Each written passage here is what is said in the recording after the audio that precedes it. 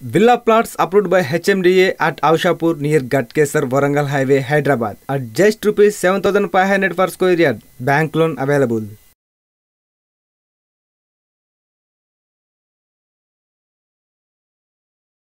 ఈ మధ్య సోషల్ మీడియాలో ఎవరైనా మరణించారు అనే వార్త రాగానే వెంటనే ఆర్ఐపి అని కామెంట్ పెడతాం. అసలు ఆ పదం వాడొచ్చా లేదా అనేది కూడా తెలియకుండా కొందరు ఆ కామెంట్ పెడతారు. అసలు దాని అర్థం తెలుసుకుందాం అని కూడా చాలామంది ఆలోచించరు. అసలు మనకు ఆ కామెంట్ ఎందుకు పెడుతున్నామో తెలియకుండానే అందరిలా కామెంట్ పెడుతూ ఉంటాం. రిప్ అనే పదానికి అర్థం ఏంటంటే రెస్ట్ ఇన్ పీస్ అని అర్థం. క్రైస్తవ్యం ప్రకారం ఒక మనిషి మరణించాక అతని ఆత్మ జడ్జిమెంట్ డే వరకు ఈ భూమిపైనే నిరీక్షించాలి. ఇస్లాం ప్రకారం కూడా చనిపోయిన వారి ఆత్మ ఒక రోజు వరకు నిరీక్షించాలి.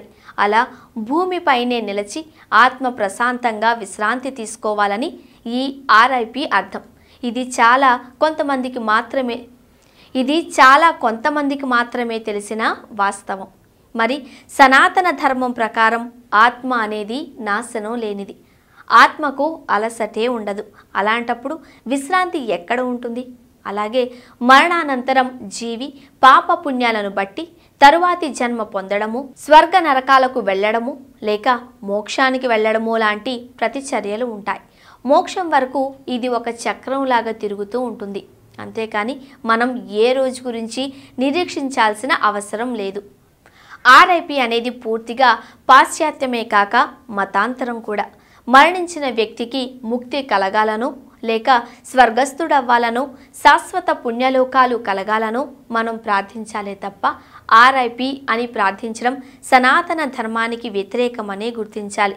స్వర్గ ప్రాప్తిరస్తు అనుకోవాలి కానీ ఇలా ఆర్ఐపి పెట్టకూడదు.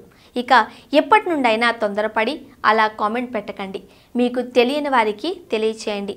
రిప్ అనే కామెంట్ కన్నా వారి ఆత్మకు సంతృప్తి కలగాలి అనే కామెంట్ పెట్టడం మంచిది. ఈ వీడియో కనుక మీకు నచ్చినట్లయితే ప్లీజ్ సబ్స్క్రైబ్ అవర్ ఛానల్. ఈ వీడియో మీకు నచ్చినట్లయితే లైక్ చేయండి, షేర్ చేయండి. మరిన్ని అప్డేట్స్ కోసం మా జనహితం టీవీని సబ్స్క్రైబ్ చేయడం మాత్రం మర్చిపోకండి.